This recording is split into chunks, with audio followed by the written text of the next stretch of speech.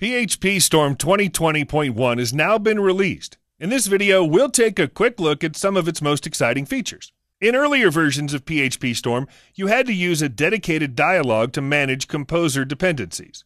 While this dialog is still available, managing dependencies is now so much easier with native support for composer.json. Inside the project, you can now right-click in the project tree and select New composer.json file to create a composer.json stub. Now, when you start filling in the package details, you'll get code completion wherever possible. This is how dependencies are managed as well. Auto-completion is provided for the package name and its available versions. If a dependency is not yet installed, PHPStorm detects and highlights its record. Now press Alt plus Enter and install either all dependencies or just a specific one. Inside the Autoload or Autoload Dev sections, you'll now get completion both for namespaces and folder paths based on your project structure. Inside the Script section, PHPStorm will now provide completion for PHP static method names and any commands for command line executables under the vendor bin directory. If you want to call a command from inside another command, you can now use references. Type the @ symbol to get completion both for the default and custom commands. The rename refactoring is also available here. Press Ctrl plus T, select rename, and rename the script and all its usages at the same time. Having defined the script, you can run it right away. Either click the icon in the gutter or press Alt plus Enter and select the corresponding action. And finally, the links to packages, websites, or paths in composer.json are now interactive. You can command-click a path to see the corresponding folder in the project tree. Similarly, command-click a package to locate it inside the vendor folder, or command-click a hyperlink to open it in the web browser. In this new version, PHPStorm offers several useful enhancements for working with PHPUnit. Now to create a test for a class, you can press Alt plus Enter on a class and use the Create New PHP Test intention action. Inside the test, PHPStorm will offer you suggestions for quickly migrating your code to the newly released PHPUnit 9. For example, you can replace the deprecated expected exception tag with the respective method call. When working with arrays, you can now replace the generic assert true method with a more descriptive array has key or array not has key.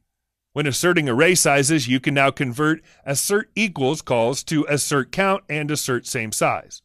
The assert equals method can also be upgraded to a more specific one, such as assert equals with delta. Finally, instead of assert internal type, which checks whether a variable is of some primitive type, you can now use its modernized version. When running tests with coverage, you now have the option to use the PCOV extension. To get started, install the extension and enable it for your PHP interpreter. Next, create a PHPUnit run configuration. In the Run Configurations dialog, choose the preferred code coverage engine. Notice that besides PCOV and Xdebug, you can now run the coverage analysis using PHPDBG, which is bundled in PHP 5.6 and later. And finally, run the created configuration to observe the code coverage state. The core of PHPStorm, its type inference engine, has received a few nice improvements. Now PHPStorm will highlight the var tag as redundant if the variable type has been inferred successfully. Using the provided quick fix, you can quickly remove the tag. Nullability tracking has become more accurate too. In this version, you won't get a warning sign here telling you that var variable is null. Null guards are considered too. If a null guard is present, PHPStorm will not suggest null as a possible variable type where it's not applicable. Another addition is the capability to infer an array's type from its initializer. As a result, you'll now get code completion when iterating over the array's items. The array element type will also be detected for the closure parameters inside array map and array filter functions. As always, the new version introduces some new refactorings, inspections, and quick fixes. Now to move method from one class to another, you only need to choose the target class. You no longer need to go through any extra dialogues and confirmation prompts. If the method has references to methods or properties of the owner class, then it will automatically be converted to a static method. If there are no such references, then it will be moved without being converted. If a PHP doc block has only param tags with types, then you can remove it in favor of native type declarations for parameters. To do this, press Alt plus Enter and choose the Remove Redundant PHP doc comment quick fix. PhpStorm will now highlight ternary expressions that can be reduced and simplified. By using the provided quick fix, you can replace them with a simpler expression. Using pass by reference can sometimes lead to unexpected consequences. PhpStorm will now detect and highlight parameters that are unnecessarily marked as passed by reference. The same applies to redundant by ref values in for each loops. In both cases, you can either delete ampersand in the declaration manually or use the quick fix. When developing web applications or API endpoints, you can now start a debugging session from the HTTP client. First, prepare the debugger, set a breakpoint in your code, and enable listening to debugger connections. Then simply add a request you'd like to debug and use the PHP debug intention.